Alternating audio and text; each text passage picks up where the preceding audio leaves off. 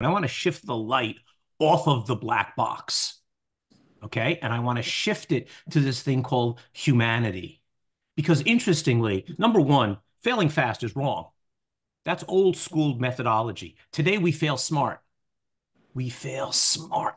And that's so, so important because Gen AI makes me smarter.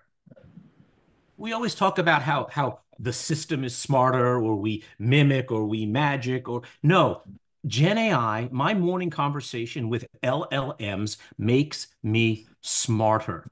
I can interrogate it and have a Socratic dialogue. This is fundamentally transformative.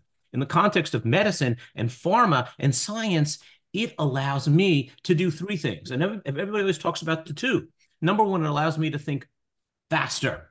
It allows me to think smarter. But there's a third element here, which is extraordinary, and that is it engages me, and I find a level of personal fulfillment in the context of Maslow's hierarchy.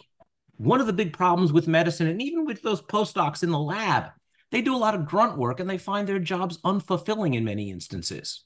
Yet when they find the spark, when they find the magic, they have a sense of fulfillment.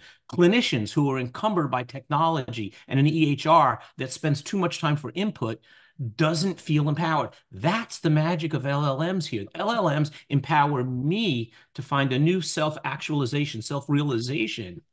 So that's the magic. People in pharma who use LLMs think smarter. It activates, it stimulates, and it shines the light on the genius within.